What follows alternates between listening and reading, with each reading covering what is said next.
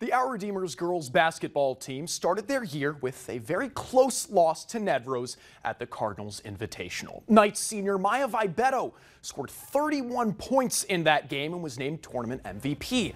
If you've watched your SERVPRO Athlete of the Week play before, you know exactly how fiery she can be on the court. Number 10, Maya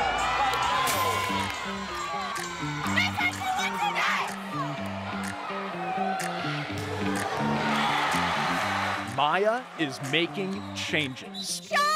Just trying to be a good person. When Maya Vibeto found out what people thought of her on the court, Just as a little kid, my competitiveness just kind of got the best of me.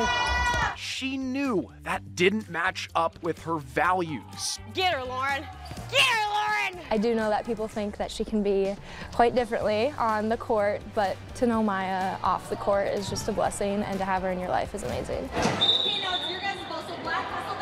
have heard for some people like, oh my gosh, Maya Vibeto, she's kind of rude on the court. Like, I don't want that to be like what I go down as. Maya isn't the type to mind her own business. I want to be known as a person who is very helpful and nice on the court. Lauren, you're kind of fast. The Our Redeemers senior is a two-time All-Stater in volleyball and one-time basketball All-State honoree. She's amazing at all things that she does. Her athletic ability is never in doubt. She is a very hardworking, determined person. She's competitive, and I think that's where she gets her rap from. But she's also incredibly kind, and she's always been there for me. Yes, Royce, not a girl. Maya is still a fierce competitor. She's just learning how to channel it. Now this year I'm just focusing more on, it's just a game. That's what I'm telling myself. It's just a game. It's fun.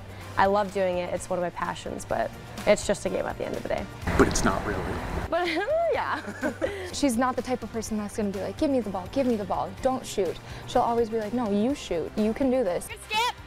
Up top. She was just such a big role model, and she still is to this day to all these younger girls too. Maya's changes are making a difference.